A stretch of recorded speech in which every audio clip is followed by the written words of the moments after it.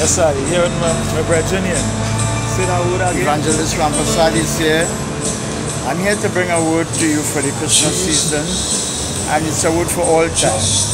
The book of James tells us, count it all joy when you fall into diverse temptation. It means count it a joy when you fall into trials, or when God put you through tests, because God wants to teach you a lesson.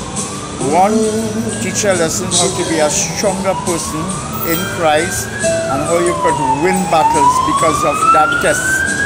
Also, it teaches you to looking unto Jesus, who is the author and finisher of your faith. You look to your left, you look to your right. You look to man, you look to your pastor. Looking unto Jesus, who is the author and finisher of your faith. So when you go through trials, God gives you testings and trials. Not that you do anything wrong. Job didn't do anything wrong. Job was a righteous man. He eschewed from all evil. You mean he turned away from it. Just like Joseph. Joseph ran from Potiphar's wife. He didn't find himself in trouble. God allowed that trouble to come to him because God wants to use you to bring trials, to test you, and to melt you, and to mold you, and to shape you, so that God could use you as a servant of God.